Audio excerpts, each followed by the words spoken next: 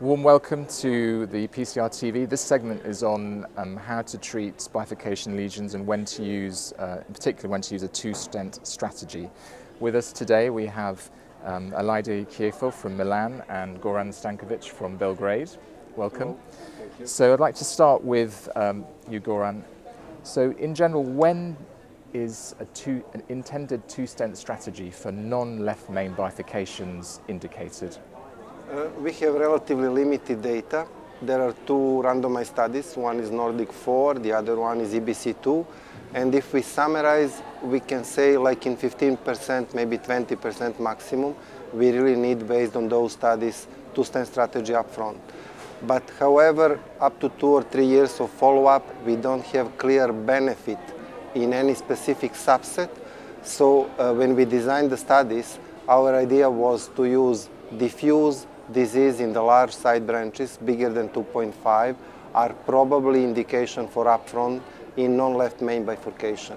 And of course, if you have very difficult access to the side branch, if it's tortuous, full of calcium, then it's better to stent it, and that's another indication for two-stent strategy. It's different in the left main, but Dr. Chieffo will explain you the difference. Okay. And as a sub-question to that, if you're going to use a two-stent strategy, should you use, in general, a main branch first strategy or a side branch first strategy? And are there any new data to guide us on that? Data is also very limited in that field because most of our approaches are main vessel first. But then when a large registry like COBIS was analyzing their own data in limited number of 1,700 patients, what they found is that the result is good if technically procedure is perfectionized by final kissing balloon inflation. So if you do either side branch first or main branch first, and if you do final kissing inflation, you have up to 3 years of follow-up, almost the same rate of MACE. However, if you do side branch first and you don't finalize with kissing, then you have much worse outcome in relation to higher mortality, MI, or stent thrombosis rate. So you can do either, depends on your personal preference and strategy that you find the best. Side branch first is like crush, DK crush. Main branch first is usually top these days. So we are speaking about comparison of DK crush versus TN protrusion. And in the setting of DK crush, you are already performing twice kissing balloon inflation. So by improvement and refinement in crush, you are limiting possibility for MACE, at least at midterm follow-up. And this is why DK crush became so popular, and classical crush is almost not used at all these days. Okay, thank you. So moving on to the next part of the discussion, is the left main different in terms of bifurcation treatment, and how do you approach it? I mean, left main is different in the sense that you have actually less data available. All the data that you have are coming from large registries, and the tendency from the registry is that there is no difference between provisional and two-stent approach. Clearly there is a selection bias because most probably the really diseased bifurcation lesion with more complex disease, more diseased and diffuse disease on the circumflex, which is normally the side branches, I mean, unfavorable takeoff of the vessel, they are done with two-stent by the operator. So registry can show you something, but at the end of the day, they don't give you the answer. So what we have planned with the European bifurcation group was to run for the first time a randomized clinical trial focusing on left main bifurcation.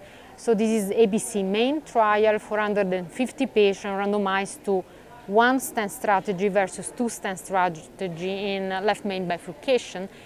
And hopefully we will have the answer to the question in a randomized clinical fashion, which is what it should be. And when do we hope to see that trial completed? Yeah, the trial just started. So we just started the enrollment. So clearly it is 1 year results. So whenever we will complete the enrollment of 450 patients, then clearly we have to wait for another year to get the primary endpoint. And as a general question to both of you, there are many modalities for adjunctive imaging these days. When would you advise using adjunctive imaging in bifurcation stenting, particularly if you're using a two-stent strategy? We learned a lot from imaging in the past. It was mostly IVUS. These days OCT is much more used, but more used with BVS, because with BVS we still need to refine technique because of limitations of technology that is available today. OCT imaging is strongly recommended. We cannot say must, otherwise we will put people in the problem if they don't have OCT or if they don't know how to interpret small differences in images. So we recommend for left main imaging guidance, but I'm sure that in randomized study we will have subset of patients with the imaging to clearly define. What we learned from meta-analysis is that IVUS guidance may even lower mortality, but it was never documented in single randomized trial. So if we speak about non-left main bifurcation lesions, we can use IVUS if we see complex anatomy, calcium, just to evaluate real diameters, expansion, lesion preparation, and in left main, it's strongly recommended. And have you got anything else to add to that? For bifurcation with our non-left main, my current practice is to limit this when it's a two-stent technique. So complex anatomy where you are going to implant two-stent, and honestly I do an IVUS guidance in order to be comfortable with the final result. On left main bifurcation, again, if it's a provisional left main, honestly, I don't do a final IVUS, but when there is a left main bifurcation where I'm going to end it with two-stent strategy, usually I do IVUS, and this is the signal given by MenCompare, the signal given by the Tronco IVUS study by the Spanish group, that where you have a complex two-stent strategy, there is an advantage in mortality doing IVUS-guided left main PCI. Well, thank you very much. To wrap up, the key indications for doing a two-stent strategy in non-left main are basically when you have a significant side branch, as evidenced by large diameter supplying a large territory, or when there's going to be difficult access to the side branch. Left main is an area that is ripe for research with the EBC main study, but we don't actually have any hard randomized data yet as to how to proceed, whether to do provisional, whether to do a two-stent strategy.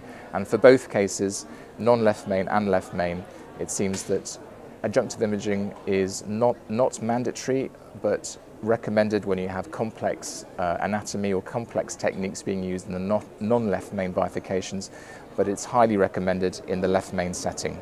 Well, thank you very much. I think that wraps up this very interesting summary segment on bifurcation treatment.